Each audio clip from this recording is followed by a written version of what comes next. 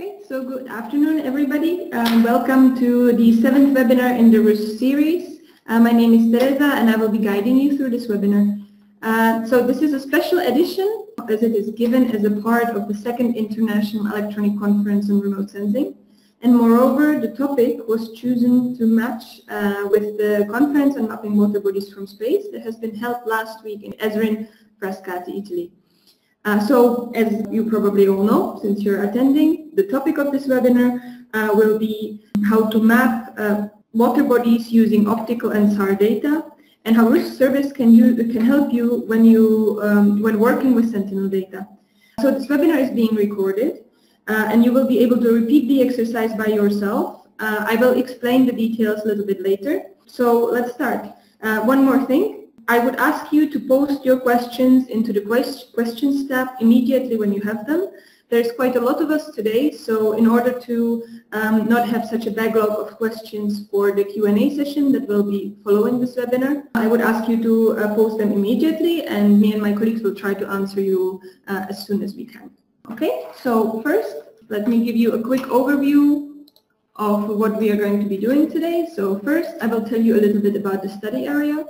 Then I will tell you a little bit about the data that we will be using. Then I will give you a short introduction to the RUS service. Then we will move on to the exercise itself, and then we will have approximately 20 minutes for the Q&A session. So the total duration of this webinar, I would expect 1.5 hours. Okay, so first the study area. So as this topic is mapping water bodies from space, we have chosen as our study area the Mazurian Lake district in northeast of Poland. And this district comprises of more than 2,000 lakes shaped mostly by glaciers during the Pleistocene Ice Age. Most of the lakes are quite small and shallow, and some of them have coastal areas covered with vegetation, as you can see on the pictures. Okay, so for this we will be using Sentinel-1 and Sentinel-2 data. So first, a few words about Sentinel-1. The mission comprises of two polar orbiting satellites in the same orbit, faced at 180 degrees to each other. They are named Sentinel-1A and Sentinel-1B.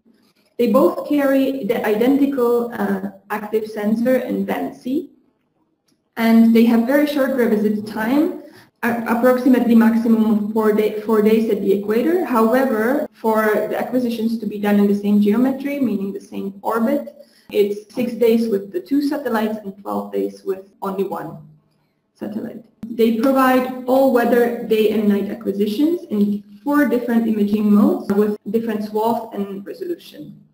Today we will be using the interferometric wide swath, which has a resolution of 5 by 20 meters, but resamples to pixel size of 10 meters and swath width of 250 kilometers. The second satellite that we will be, second source of data that we will be using today is Sentinel-2. The Sentinel-2 is an optical instrument, or carries an optical instrument that acquires data in 13 bands. Again, it's a mission. It comprises of satellite Sentinel-2A and Sentinel-2B. Again, they are in polar orbit, faced 180 degrees to each other. As I said before, the data are acquired in 13 spectral bands with 3 different resolutions. So the basic bands or optical bands, so blue, green, red, and infrared, are acquired at 10 meter resolution. Then we have the red edge bands and shortwave infrared bands at 20 meter resolution, and then the atmospheric or bands oriented to atmosphere composition at 60 meters. Approximate revisit time is 5 days at the equator. Okay, so now a few more words about the RUS service.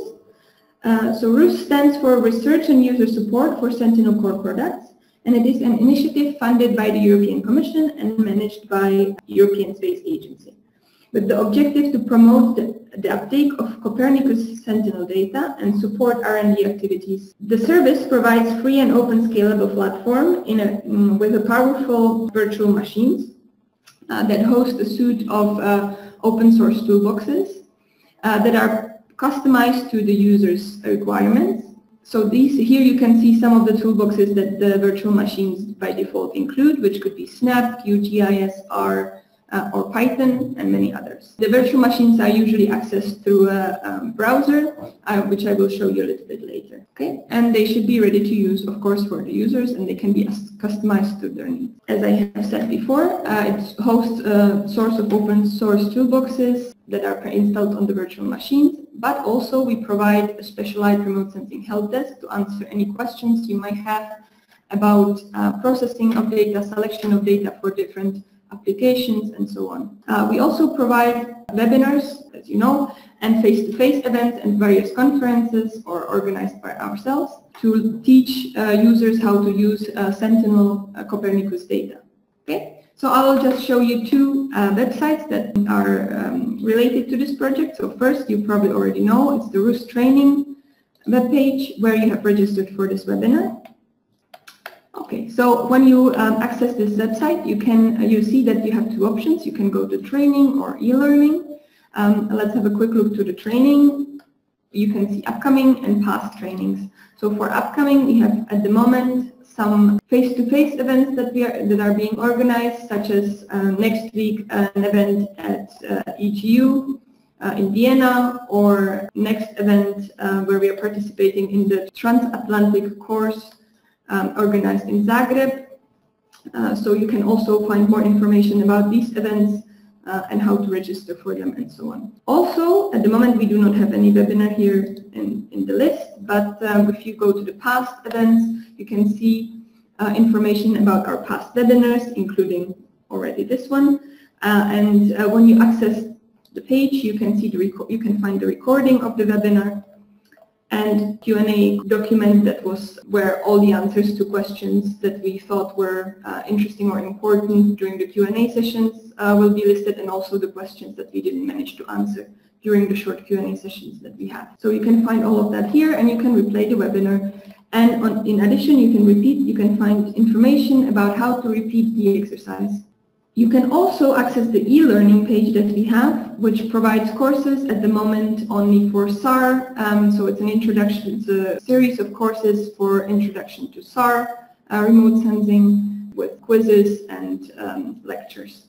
So I would invite you to try to participate in our e-learning course. The next web page that is also very important is the ruscopernicus.eu, and that is the web page where you can you can register and request for the free virtual machine that I have described before. This is the layout of the page. You can find out what RUS is, who is behind it, and how does it work. You can also find information about the computing environments and trainings and so on. So if we go to computing environments, you can see the full list of tools available on the platform, and you can also see information about the ICT resources we provide. So we generally divide work environments to three different levels. It's level A, B, and C, and they differ in the number of processors, disk space, and duration for which they are provided.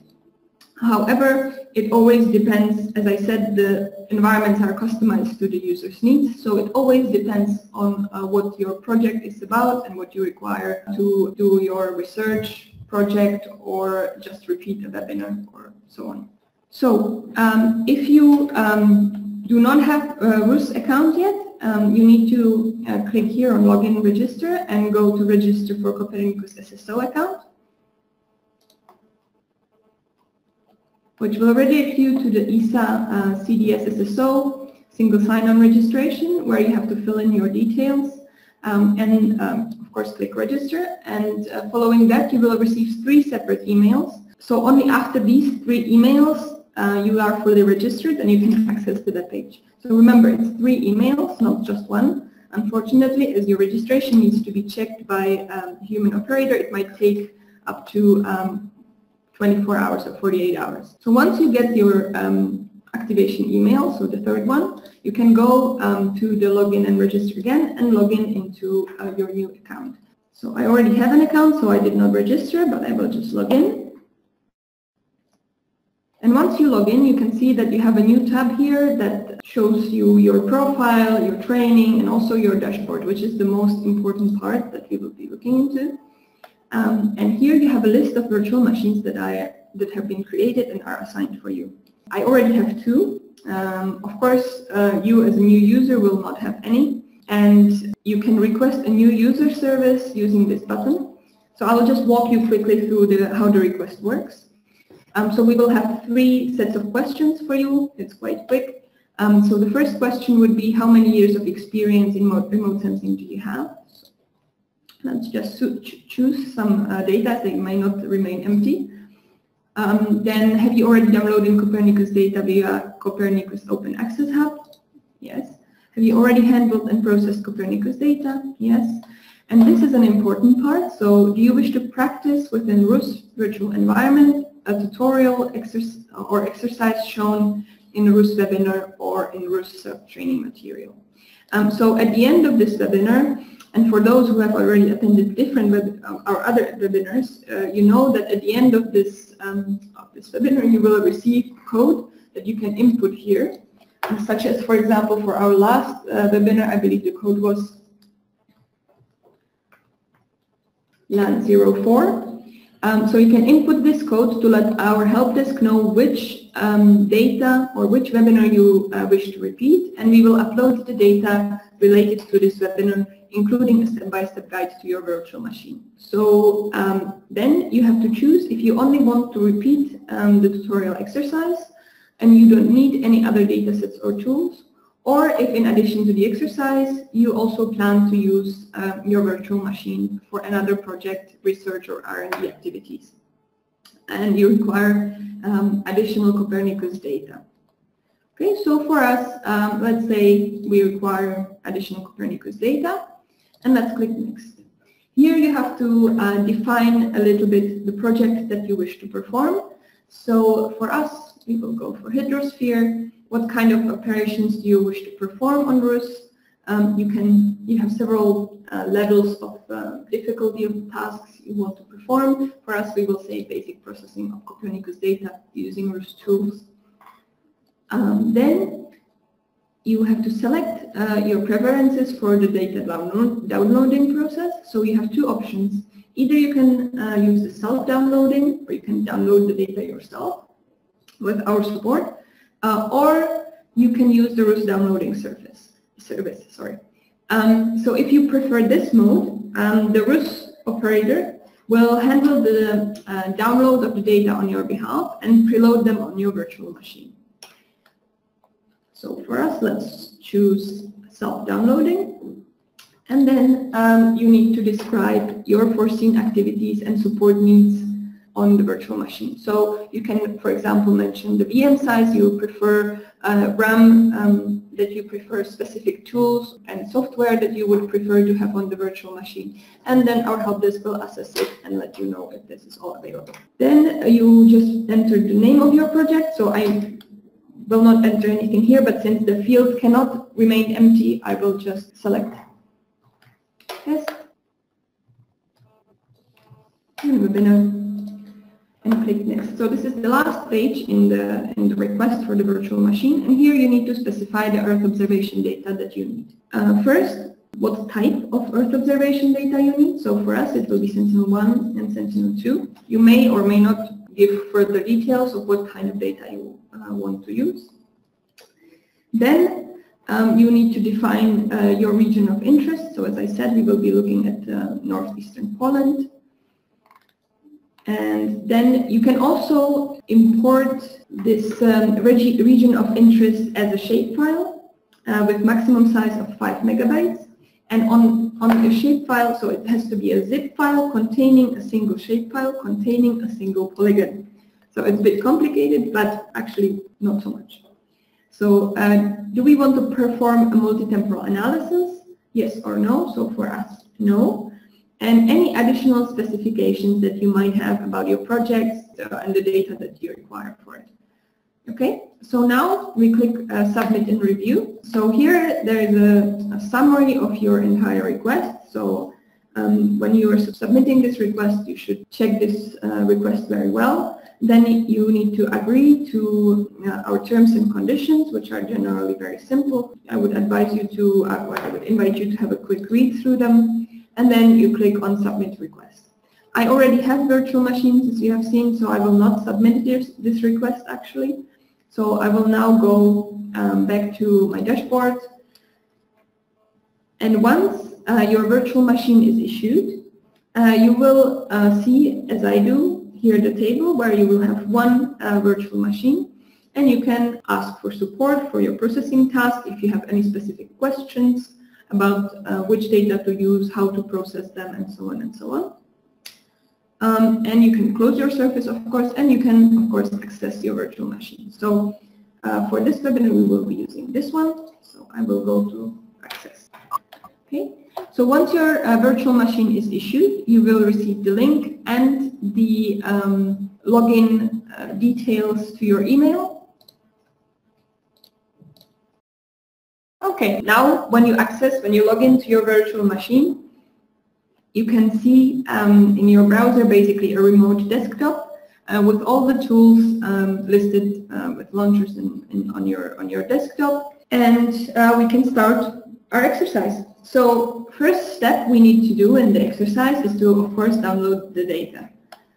So let's go ahead. So we will download the data using the Copernicus Open Access Hub. So if you click on the browser window here, you are automatically redirected to the Copernicus Open Access Hub. And again, you have to download, so Sentinel data is free. However, to download them, you have to have an account on the Copernicus Open Access Hub. So I would, for those who do not have it, I would advise to sign up. A few simple details. The registration in this case is immediate. Again, you have to receive the activation email, but that shouldn't take long. And once you're registered, you can go to login.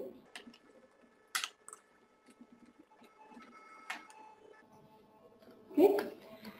And we can start to search for our data. So as I had mentioned before, we will be using, let me just enlarge the view a little bit. So we will be using Sentinel-1 and Sentinel-2 data. So we will be using data from two different satellites. We will be using one single product from the Sentinel-2 and 5 products for Sentinel-1. So let's start with looking for our data. So we can zoom in to the approximate region of interest, which is right here. To move the map, you can click on the pen mode. That was a bit too much. And then you can use the box to define your area of interest. Once you've done that, you can go to the search settings here, where you can set the sensing period. So for us, first we will look for the Sentinel-1 data, and those will be for the 2 summer months. So from the 1st of July to the 31st of August, so of 2017, sorry. So let's set these dates. So July 1st, 2017 to August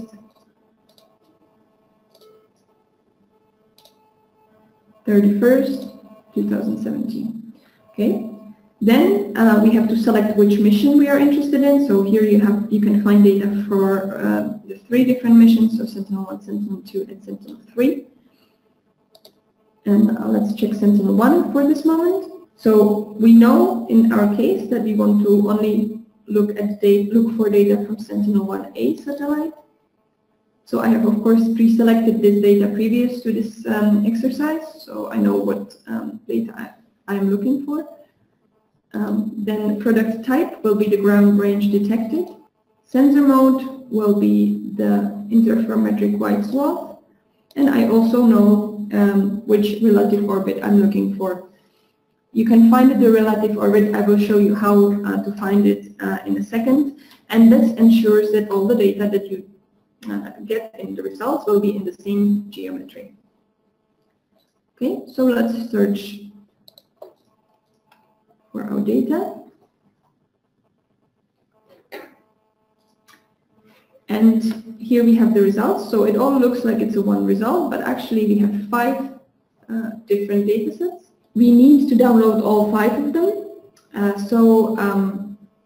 We can add them to our product card, or we can just click download here. I will also show you how to have a look at the properties and where to find the relative orbit information. So in this sort of product overview. You can see the location, you can see a quick view once this loads, and you can also see product platform information and so on. And usually the relative orbit information is right here, and this ensures that the data that you're downloading are from at the same geometry. So generally, when you're downloading from Copernicus Open Access Hub, you can only download 2 products at the same time, and you can you have to therefore always go and click one by one. You can also add your products into cart and use downloading utilities such as Scroll or ARIA to download this data. I will not be explaining this during this webinar. However, there is a very useful tool for downloading the data, and the use of this tool is explained in the step-by-step guide that is provided when you want to repeat this exercise. So you can find all the details there. However, we have a limited time, so I will not show how to do this. So generally, you would click cart,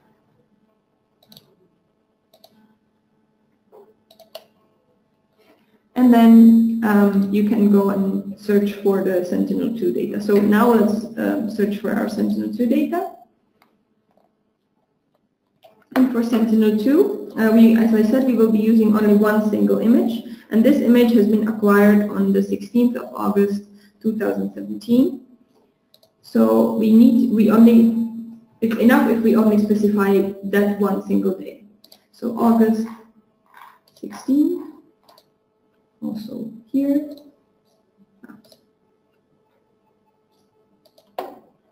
Okay, then I need to unselect Sentinel-1 and select Sentinel-2 mission, and I need to select a level 2 product here. The level 2 product has already been radiometrically and atmospherically corrected. So the level 2 products are only available for, as of now, they're only available for Europe as of April 2017 operationally. However, if you need to perform atmospheric correction on product that is outside, or if you need to process a product that's outside of Europe or previous to this date, you can achieve the same level using the Send-to-Core processor, which is freely available in Snap.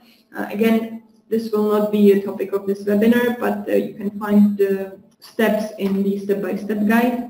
Okay, so we will just select this. We already have our area selected, and we can click for search. So in our search here, rather a lot of results. We will, however, be interested only in this one. The Sentinel-2 is provided in tiles, and the tiles are cut out of the original swath width. So the tiles have 100 by 100 kilometers size, and the one that we are interested in right here. So if I click on it, it will be highlighted here in the results section, and again I can add it to the cart. Okay. In this case, I'm not interested in all the other ones. And then when I want to see what I have in my cart, I can go to the profile, click on cart, and I can see that I have 6 products in my cart, so that's correct. And then I can either, as I would do now, download them one by one, or I can download the cart, which will create a products.meta4 file, which is then used as an input to the tools that I have described before. So at the moment I will not download the data because it takes quite a while. They are rather large, as you can see, and it would take a while to download, and we do not have the time during the webinar. So I will now go back to my training folder. So usually if you're repeating the exercise, you will know that the training folder is placed in shared, or just the name of the folder is shared, training, and whatever the topic and name of the tutorial is. And I can see that I have all my data already pre-downloaded, so it's 5 Sentinel-1 images and 1 Sentinel-2. And now we can start with our processing. So we will do our processing in Snap. In the RUS platform, generally we use the latest version, which is version 6. So let's open Snap. And first we will process the Sentinel-2 data. So the processing will be done separately on Sentinel-2 and Sentinel-1, of course, because they are very different types of data. So first we will start with the optical data, Sentinel-2. So let's open our first data set, which is in the original folder here. So, and let's first have a quick look at the structure of Snap. So on the top you have a Product Explorer window, in the bottom you have navigation window, which is very useful. Let me just shift into full screen view so you have a better view of what I'm doing. And let's have a look at the product structure.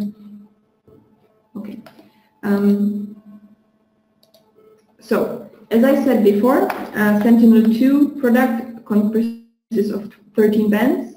You can see that here is only number 12, but be aware that there's two bands 8, so band A and band 8A, which are both near-infrared bands on slightly different wavelengths.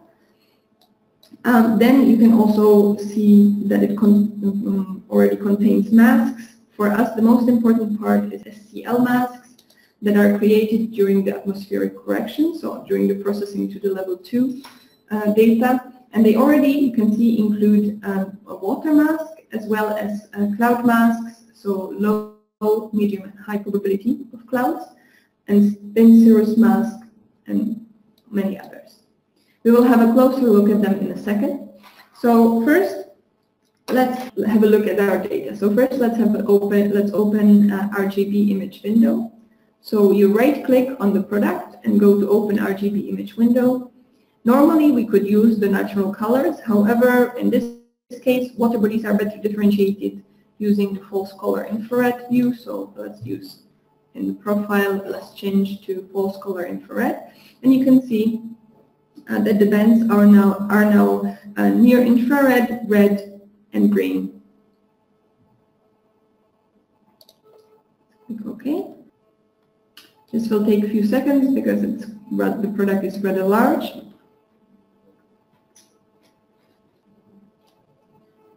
And there we go. So we can see that the tile is rather large, so it's 100 by 100 kilometers.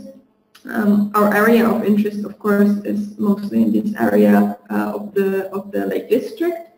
And we can see that there's many lakes with some very small, narrow, other a bit larger, but generally they are quite shallow lakes. And now let's have a look at the masks that are provided with the product. So let's go to the mask folder here in the Product Explorer and to the SCL masks, and let's have a look if I did a good selection and if I selected the product well, because the goal, of course, was to choose a product that contains no clouds. So let's have a look at the cloud high probability and medium probability and thin cirrus. So you can see that there is some pixels that are classified as cloud in the cloud masks. However, you can also see that they mostly correspond to the lake coast or to roads and so on, and they do not really look like clouds. So they are mostly, of course, it's always upon a closer examination, but in this case I'm confident that all the pixels that are here classified as clouds are actually misclassified, very bright objects such as beaches, roads, tarmac surfaces, and so on and so on. So there is no feature that here I would assume would be a cloud. Also in the high cloud probability, there's much fewer pixels, and if we compare with the RGB view, we can see that they mostly correspond to perhaps cities and roads and beaches, and not to any cloud features. Also, we cannot find any thin cirrus features, so it seems that I have done a good selection, and we indeed have a cloudless image. So now let's have a look. How does the default included water mask perform? So if we open this, okay. So here we can see that while the big water bodies are captured very well, we can also see a lot of misclassification. especially in cities, so build-up area, like such as this one, seems to be quite highly misclassified. So maybe let's investigate if we can do better with our mask. Okay, so let's now proceed with the actual processing of the data. So what do we need to do in order to derive a water mask from the Sentinel-2 imagery? So first, as I have said before, the Sentinel-2 data are not all the bands have the same resolution. So we have 3 different resolutions, and unfortunately the SNAP tools generally require all the bands of the data set to be with identical resolution. So first step that we need to do is resample the product to identical resolution. So you can do this by going to raster.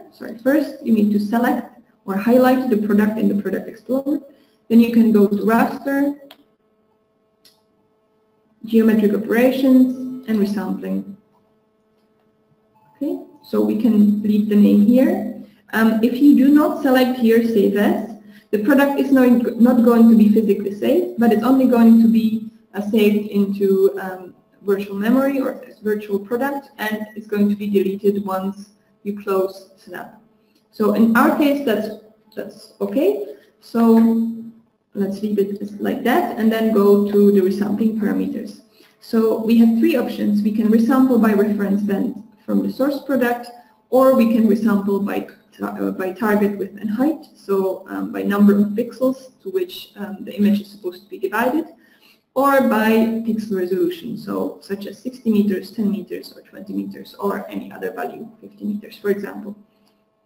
In our case, we will just use reference band, and we will use not band 1, because band 1, if you remember from the table that I have been showing in the beginning, has 60-meter resolution, but actually for us, we will be using only data that are originally with 10-meter resolution, so we will resample to the native resolution of band 2, which is 10 meters. Okay, and we can click Run, and a new product will appear in our Product Explorer, so now it has an index number 2. You can agree and close this dialog. And now I have a product here which has the suffix resampled. So that's my resampled product in which all the bands have an identical resolution. If I visualize it, it's going to look exactly the same. But for the purposes of this webinar, let's just quickly open a view. So open RGB window, and then now actually if I click on profile, you can see I have many more options. And this is due to the fact that now all my bands have the same resolution, so I have many more combinations that I can choose from. Before, only some bands were available or had exactly the same resolution, and I can only create an RGB image if all my bands or input bands have the same resolution. So now I will choose this one, which is land water. It uses the near infrared, shortwave infrared, and red bands, and gives us better separability of land and water. Okay, so now we have the image, and the next step we need to do is a subset. So obviously we would not want to, in this case, process the entire image, but we would like to subset it to the area of interest, and we can do this by again highlighting the product here, and again going to raster, subset, and here we can choose from 3 different ways. So we can do a spatial subset, band subset, or metadata subsets. For us at this point, we will only do spatial subset, and we will use pixel coordinates. Since we are subsetting one single product, pixel coordinates are okay. However, if we were subsetting multiple products in different geometries, we would certainly need to use geocoordinates to subset the product in a lat long. Okay, so for us, let's select some values here, and you can see that once I click here, the blue line here defining the subset is going to be moved. So it's showing me where my current subset, as I've set it.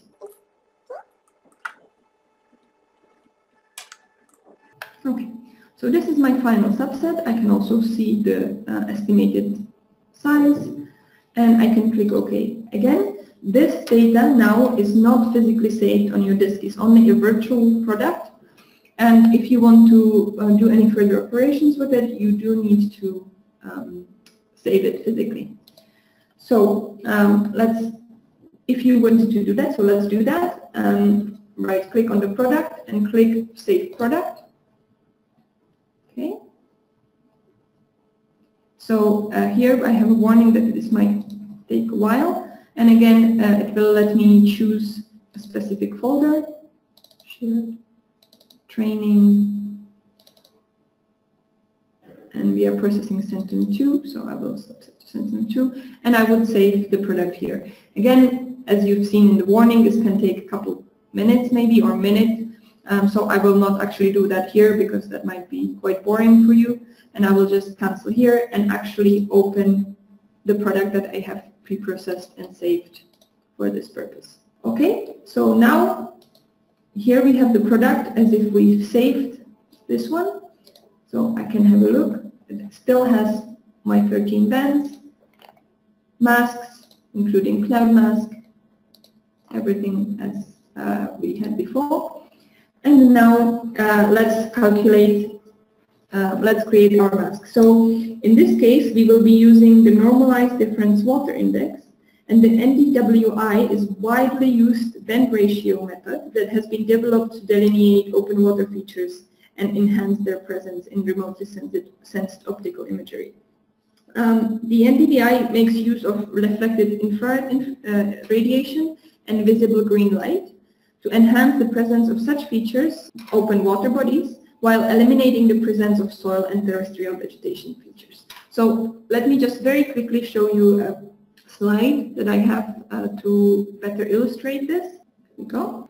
So here you can see on this graph, you can see the general reflectance of, or the reflectance in a spectrum of bare soil, vegetation, or reflectance profile of soil with the green vegetation and water. So you can see that the highest reflectance of water is generally in the green part of the spectra, while in the near infrared, majority of the radiation is absorbed, and therefore it is almost a zero reflected radiation. Of course, all is dependent on the water constant. So, for example, if you have vegetation in the water, or if you have high chlorophyll content, high turbidity, and so on and so on. So the normalized difference water index uses the green part of the spectra, in this case band 3, or in Sentinel-2 data it corresponds to band 3, and the near infrared, which corresponds to band 8. And generally, if you are familiar with the normalized different vegetation index, it looks very much similar, or the whole concept is similar. And then you can classify using this index. So if the value of the resulting image is, or value of the resulting pixel is lower than 0, then generally we can assume it corresponds to land. And if it's higher than 0, we can assume that it corresponds to open water. So let's go back to our processing and let's actually perform this calculation. So first, let's just quickly open bands that we will be using. So it's band 3. I can open the view by double-clicking, so we will also see our subset, and band 8. And I will close the previous view. Okay, so this is our subset, and you can see that the reflectance of the water surfaces is very rapidly different in the band 3 and in the band 8. So in band 3, we can see that actually some water surfaces are, the reflectance is quite high, and they appear quite light on the picture as compared to, for example, forested areas here. And in band 8, in near infrared, all our water bodies have very, very low reflectance and appear almost black. So let's calculate the index, and we can do this by right-clicking on the product number 4 here and going to band math. And let's set a name for the new band that we will be calculating, which is NDWI. Let's unclick the virtual because we want to actually physically save this band. Click Edit Expression, and we can build our expression using the tools that we have in this. So band 3 minus band 8 divided by the sum of both, which is band 3 plus band 8. Okay, so let's click OK. We had the green sign that there is no errors in our formula, so all of the bands are accounted for, and we can click OK. And now we can see that a new band has been created here in our band list, and we can see that the water bodies now appear very, very bright. So if I go to my histogram, which is available in color manipulation tab here, we can see that there is majority of the surfaces here are in negative values, while the water bodies appear as positive values here. So we have sort of a bimodal, maybe trimodal histogram, but we are only interested in the two peaks. Okay, so what we can do next is to create a water mask. So how do we do this? We can again use the bandmask operator to create a threshold and then binarize our NDWI index into water surfaces and non-water surfaces. So let's call it NDWI mask. Unclick virtual again, go to expression, and now let's define the expression. So it's going to be a conditional statement, which in Snap you can find here.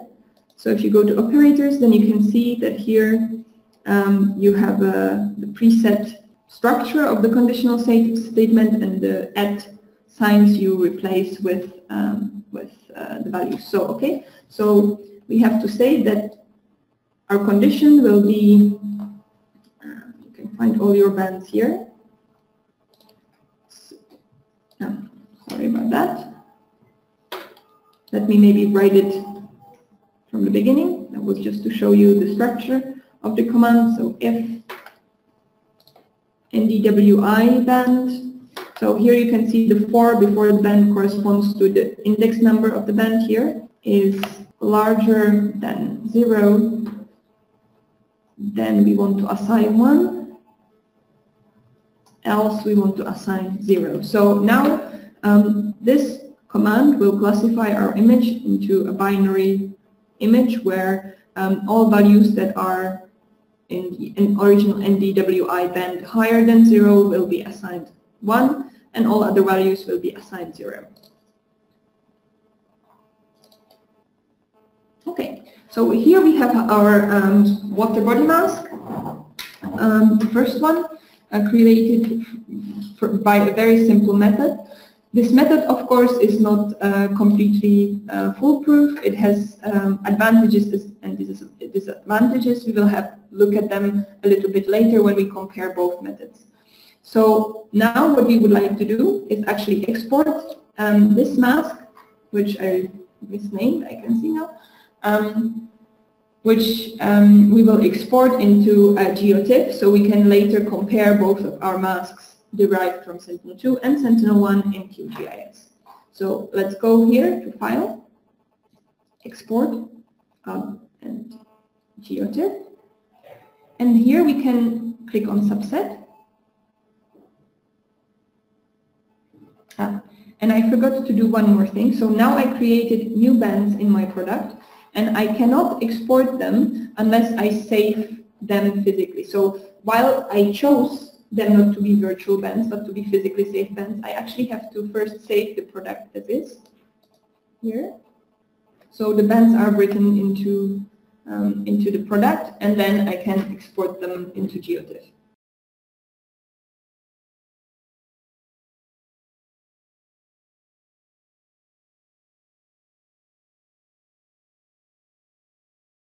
And then we can export. So let's go here to export as GeoTIFF, subset, And here we do not actually want to do a spatial subset, but we will want to do a band subset. So I'm not actually interested in exporting any other band than the mask band.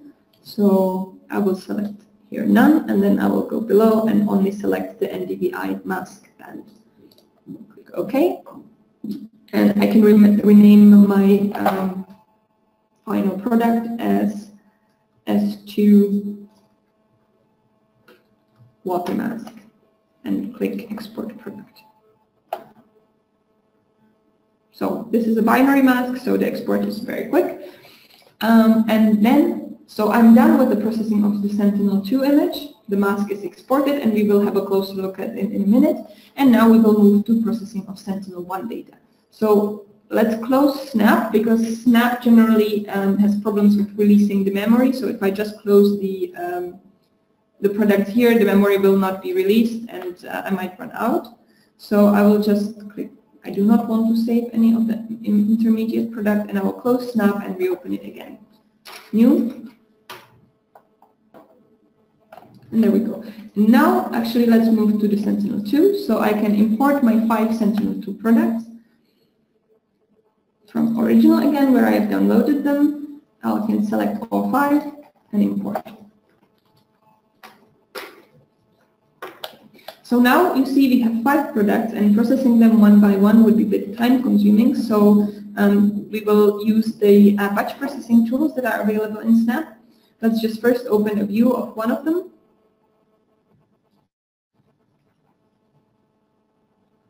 Okay.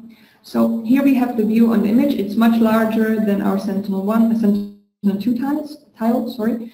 And you can see that our area of interest is approximately here. And you can also see that the image appears to be upside down. So at the moment, the data are in radar geometry, and they are shown on the screen. The pixels are ordered as they were acquired, so they're not actually projected into any coordinate system. So this was acquired during an ascending path. So the pixel, the first pixel in the south was acquired, it was this one, and it was acquired first. Therefore, it's shown as the pixel, I would say, in coordinates 1, 1 on this image. So that's why it appears upside down, because here we have the coastal area. So let's see how we can do the batch processing. So batch processing in Snap can be done using the batch processing tool here. But first, what we need to do is design a step-by-step processing graph. So let's do that. So first, let's click on the graph builder. And at the moment, we only have 2 operators present here. So what we can do now is to add other operators that we want to, other operations that we wish to perform on all the 5 products, and then save the graph and process all 5 products at once. Okay. So for Sentinel-1, ground range detected products, such as we have here, generally we apply several steps. So first, we would like to subset the product to only have the area of interest, and then not to process the whole image, as that would be very, very time consuming. So to add this subset operator, we right click to the white space, and we go to raster, geometric, and subset. And this operator will appear. I can just position it, grabbing it by my mouse. The next step will be to apply an orbit file. And that we can do in radar, apply orbit file. And why do we do this? So the orbit state vectors provided in the metadata of the SAR products are generally not very accurate, and can be refined with the precise orbit files, which are available days to weeks after the generation of the product. And the orbit file provides accurate satellite position and velocity information, improving the analysis that requires satellite information to be as precise as possible. So this is an important step that we need to do in most applications. Let's make the window a little bit bigger. Then the next step we need to perform is thermal noise removal. So again, radar, radiometric, thermal noise removal. So the thermal noise in SAR imagery is the background energy that is generated by the receiver itself. and it skews the radar reflectivity towards higher values, and it hampers the precision of the radar reflectivity estimates. So the level 1 products provide a noise lookup table for each measurement dataset, and they are provided in linear power, which can be used to remove the noise from the product. So again, we will import an operator, and the next step will be calibration. Again, go to Add, Radar, Radiometric Calibration. And the last step that we will perform will be terrain correction. So just a few words to the calibration as well. The objective of calibration is to provide imagery in which the pixel values can be directly related to the radar backscatter of the scene. And the uncalibrated SAR imagery is sufficient for qualitative use, but calibrated SAR images are essential if we want to put the data into qualitative use. So in this case, actually the values of our pixels matter to us because we will be doing a thresholding on them. So we do need to calibrate our data going forward.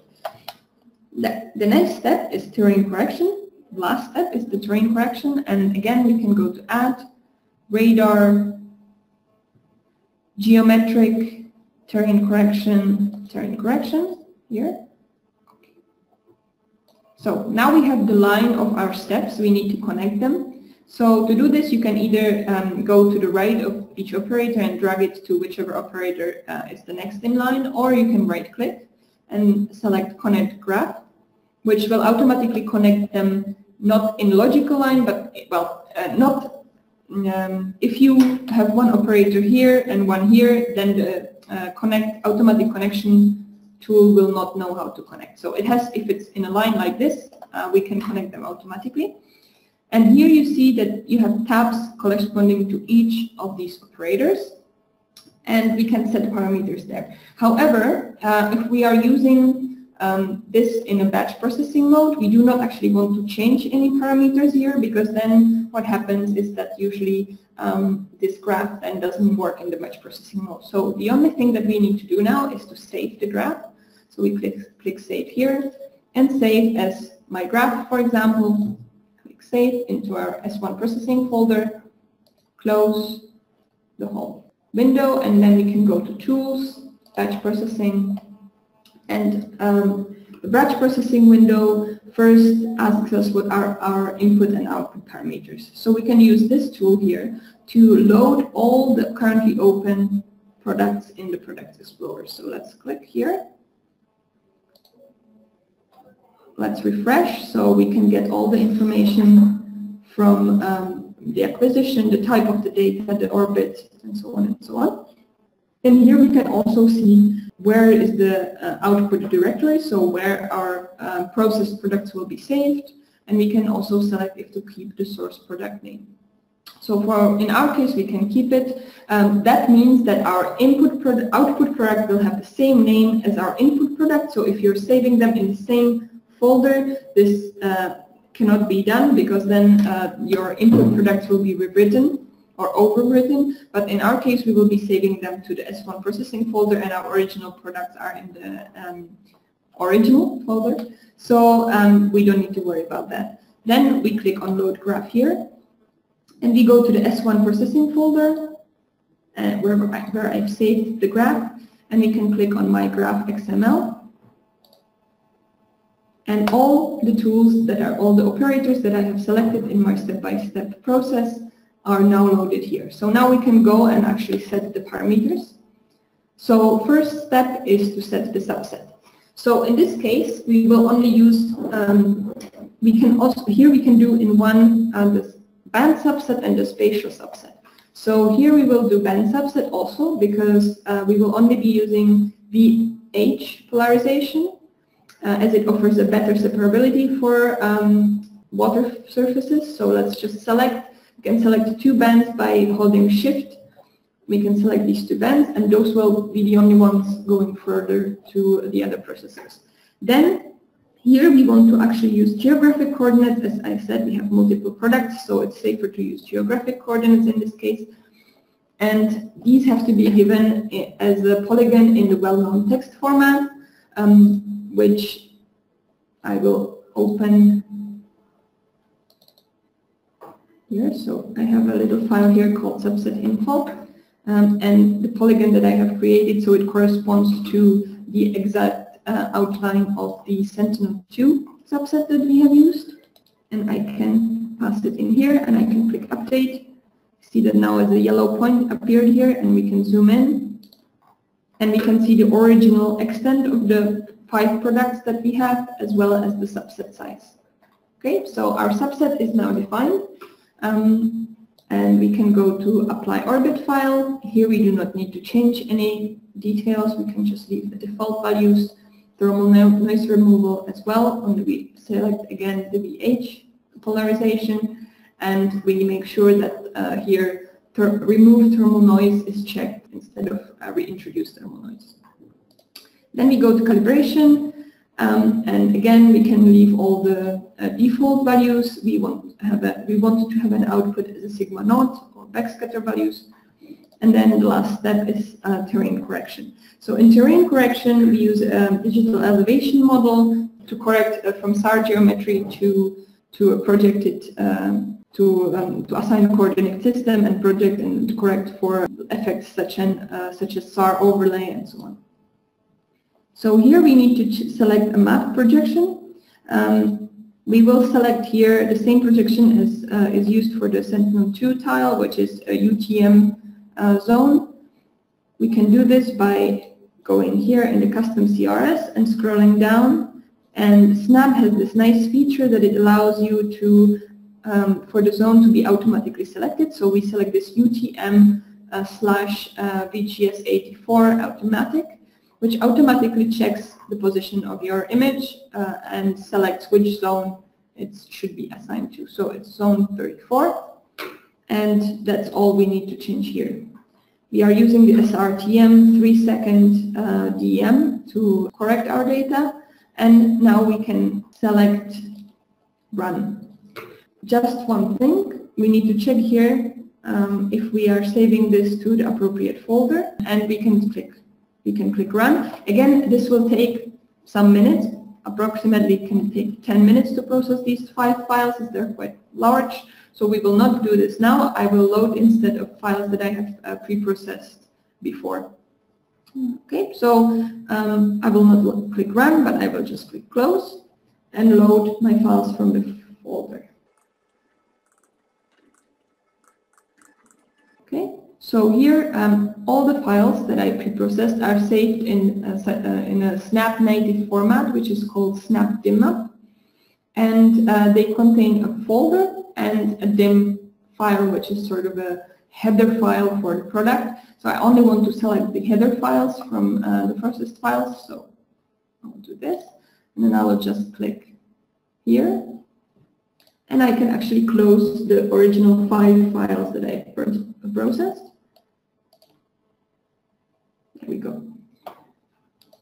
Okay, so let's now see. So now my products are only containing one single band, which is sigma naught _ VH. And if I open them in view, okay, so what we can see here is that it's not quite oriented the same way, or it can seem that it's not oriented the same way as my Sentinel-2 image, which was a perfect rectangle. This is due to the fact that I have used the same subset, but I have applied the subset before doing the terrain correction and reprojection of the images. So all the full extent of the subset that I applied is actually here, so it would be like this. But I have also some other areas that have been added to make it square at the point where I was doing the subset. Okay, so first what we need to do is now, why do we actually process 5 images? I don't think I have mentioned this before, but Sentinel-1 or SAR imagery in general contains a lot of speckle. So if we zoom in, you can see that surface is sort of salt and pepper, while you can see very well the lakes. Still, the details are a little bit blurred by this effect. So what we want to do in this case, as we do not want to actually apply any speckle filtering because it will cause a degradation of the resolution, we want to create a mean out of these 2 summer month acquisitions. which will give us much better detail for our thresholding. So first thing we need to do is actually to add all of these products into a single co-registered stack. So to do this, we have to go to Radar, co-registration, and just click co-registration, and this is the co-registration processor. It looks a lot like the batch processing tool that we've seen before. You can again click to import all products, refresh, and here I would advise to check the order of your products here and reorder them so they correspond to the timeline. So I need to reorder them just a little bit. Unfortunately, you always have to click on the product again when you want to reorder. So now, okay, now it should make sense. From 11th of July to 28th of August. And let's go to Create Stack. Here you can choose this button which helps you to find the optimal master for the co-registered stack. So let's click here. So you see that the master has changed to the 8th of August. And here we can choose nearest neighbor as a resampling type. Cross-correlation, here we will not change any parameters. Warp, here we will also not change any parameters. And write, where we can select where to save our final product and the name and the format. Again, this is actually very heavy processing, so again I will not do it because it will take some minutes. So I have it prepared yet again, and I will close the dialog now and open a preprocessed product here. And that would be this one here. And let's open it. And you can see now in the bands, I don't have just a single band, but I have actually 5 different bands named based on the date when they were acquired. So let's just have a quick look on something interesting. I can right click and I can open RGB now because they're registered to the same grid. So let's choose RGB. So the red band will be 11th of July, the green band will be 4th of August, and the blue band 28th of August. Okay, so this is a very interesting image because we can actually see it doesn't tell us much related to the water bodies, but it does tell us which surfaces have changed between the acquisitions that we chose as the bands of the composite bands of the RGB. Most of these changes will actually correspond to an agricultural changes such as harvesting of a field or so on. These sort of grayish salt and pepper areas mostly correspond to forests, as there is not really that much change during this summer period, and as you can see, the lakes remain with very low backscatter values in general. So this is just out of interest. It doesn't really add anything to our water mass creation, but just out of interest, what you can do with these co-registered stacks can detect changes between the different types of acquisitions. Okay, so we have this. So the next step that we would do would be to average this co-registered stack. So let's go to co-registration, stack tools, and stack averaging. And this tool allows us to create one single band, which is going to be the mean average of all the pixels in both bands. So let's click Run.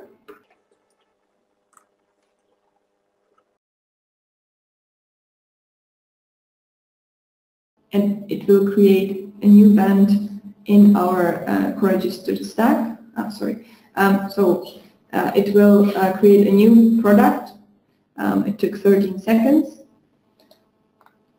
And this new product will only contain one single band with the averaged values.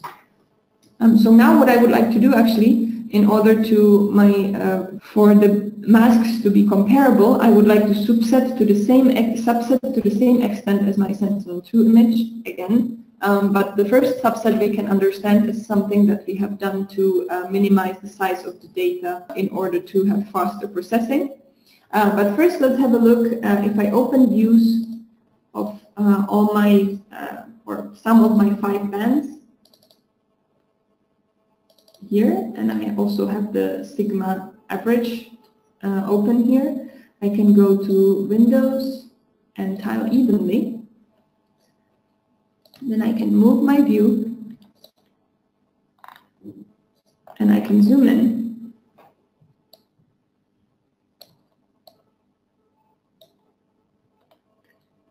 Maybe.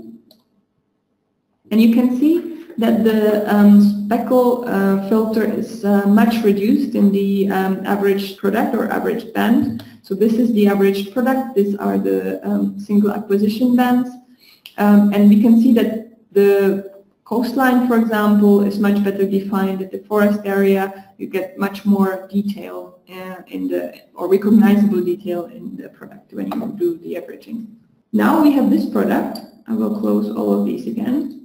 And we can actually use this, finally, the stack, to apply some sort of thresholding.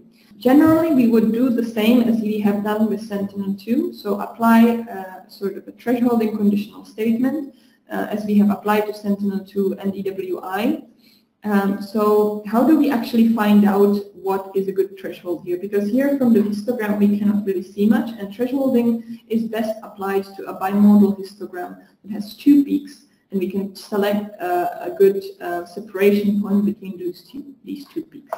So to enhance this view and the histogram, we can convert our band from linear to decibel or to logarithmic scale, which will give us much better separability. So let's click at yes, create a new band. Let's open this new band. You can see also visually the Waterbodies are much more enhanced in our view, and we can also see that our histogram sort of now seems to have two peaks when converted to the logarithmic scale. So we have this little peak which corresponds to Waterbodies, and then we have this higher peak which corresponds to the land areas.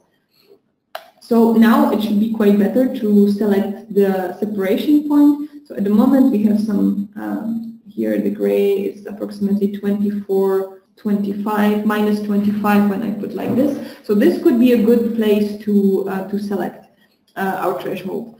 We could also do, what we could also do is draw polygons using this tool and then use them to calculate statistics. However, we are running out of time a bit, so I will not go through that. However, it is described in the step-by-step guide, and that can give you further insight on how to select your threshold.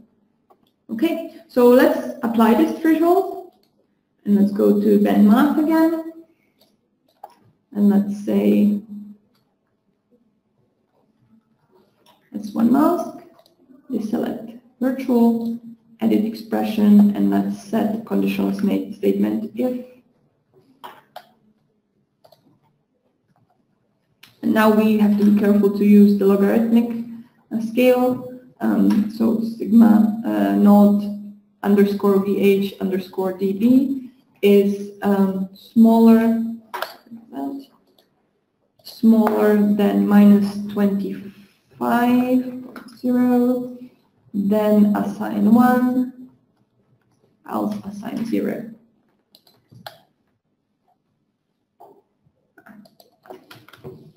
Typo. So this is very useful indicator here, because if you have an error in the expression, it generally warns you, so you can check before you apply it. So now we seem to have no more errors, and let's click OK. Here we have everything. We have everything set. Okay.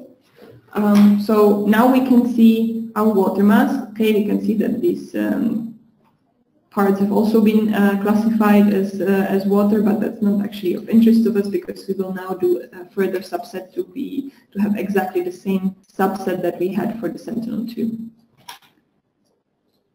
Okay, and we will do this by clicking here, then go into raster, subset again, and we will use the geocoordinates. And I have them defined here that correspond to the same subset as the Sentinel-2. So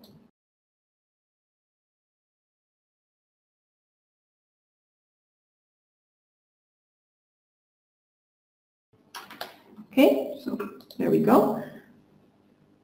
You can now see this is our final subset. Let's click OK. I can close this window, and we have a new file here, and I can just quickly open our S1 mask.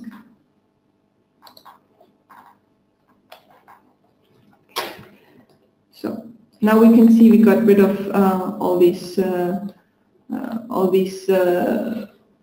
sides, and we only have our cloud mask, and we can have a better look at it. So it doesn't seem as nice and smooth as the one from Sentinel-2. This is due to the fact that, as I said, Sentinel-1 has a bit worse resolution. So the resolution is 5 by 20 meters, although they are resamples to the same resolution, so 10 meters. But the original resolution of the product is 5 by 20. So it gives us a little bit less detail, but it picks up very nicely also the small water bodies, and we will have a look at how they compare. So what do we need to do now? We need to save the product, and we need to export the band. So I've already exported the band as GeoTIFF, so we can go directly to QGIS, but again you would do it by selecting the product, going to File, Export, GeoTIFF, set your subset here, and export. But okay. Let's minimize this window and let's go to QGIS. There we go. So to visualize the differences in QGIS, let's import both of our products that we have exported in QGIS, or sorry, in GeoTIFF. So we have S1 and S2. So first let's take S2 and S1. Okay. And now let's just very quickly set the parameters so we have the best view. So let's go to Properties. Select, at the moment it's single band gray, so let's select single band pseudo color, and let's click here on add a value. Let's change this value to 1, change the color to blue. This is very quick because we are quite late, so I'm just going to very quickly show you how to visualize this. Then we go to transparency. We can set to 50% or 48, 50, and we will set 0 to no data value. So this is important in order to get rid of all of these black fringes here, or black no data around, and only keep the values that correspond to water pixels. So, okay, let's click OK. And now let's do the same for the S2 water mask. Properties. Let's go to single band pseudo color. Set to red. Transparency we will leave full and set 0. There's no data. Okay, so now because we set the S1 water mask to be transparent, we will have our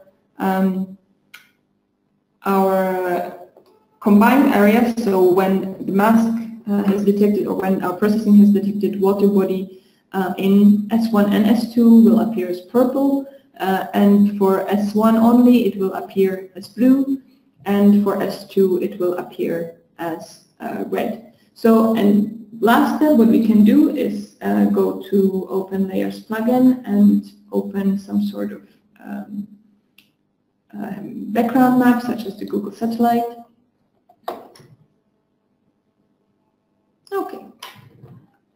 So we can also drag it below, so we have both of our layers below, and now we can see actually the differences. So we can see that there's some water bodies that have been detected in S1 but have not been picked up by S2. Or, for example,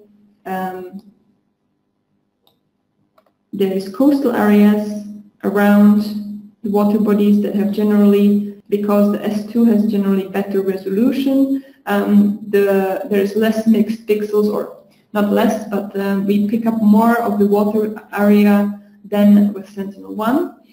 So with Sentinel-1, generally what can happen is that we get less area covered by the water body than with S2.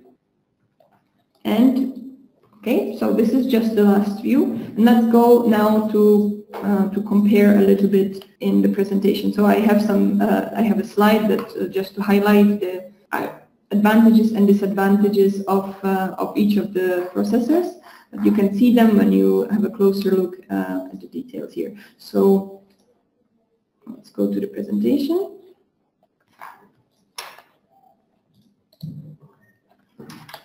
Okay, so here. So basically, in most times, it would be better option to select an optical data to do your detection or water body detection. However, for example, when you take when you compare the methods that we have been processing now, Sentinel-1 NDWI and Sentinel-2 NDWI and Sentinel-1 threshold method, Sentinel-2 has generally better resolution. It is better in detection of water bodies or in coastal areas. However, it's affected by clouds. It can only acquire data in daytime, and many times, as we have seen on our comparison, it can happen that the reflection of the lake bottom or the water body bottom actually causes misclassification. Also, and the NDWI is known for suffering or be affected by a build-up noise. So some build-up features have the same difference or ratio as water bodies, although if you only look at them in one single band, they will appear very bright, so not dark but very bright.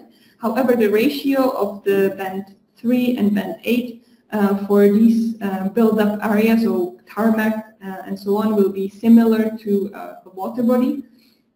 So this can cause problems. This can be mitigated, for example, by using the shortwave infrared instead of near infrared, or it can be mitigated by introducing additional thresholds to your detection. So, for example, using NDWI plus a single band threshold, such as a threshold in the near infrared, and so on. Sentinel-1, in the other hand, and the thresholding method, we can use in all day or day and night acquisitions. So you generally have 2 acquisitions per day, and we can also use it in any weather. However, the resolution is slightly lower. It is affected more by the mixed pixels along the coast. It can also cause misclassification when there is a high winds. So if you have waves that are parallel to the movement of the platform, of the SAR platform, they can cause higher backscatter and cause misclassification. And also, if you have vegetation that is submerged in the water, it can cause very bright returns, so-called double bounce, and it causes very bright return, and again, can cause misclassification. So you can see that both methods have advantages and disadvantages. However, also these methods that we have shown here are very basic methods. They are not, there's many more, much more advanced and sophisticated methods, but for many applications, these simple methods suffice. However, we need to be aware of the advantages and disadvantages of each of those. Both methods can also be used for example, flood mapping, and so on and so on. Okay, so this is it for the exercise. I hope you enjoyed. I'm sorry for some technical problems that we had. So thank you very much for attending the webinar. Remember, the code is HYDR01. You can use this to request the virtual machine with preloaded data and step-by-step guide for this webinar. So thank you very much for attending. I hope you enjoyed this webinar. I'm sorry for the technical problems, and see you hopefully in the next month's webinar. The topic will be announced later this month. Thank you very much, and bye-bye.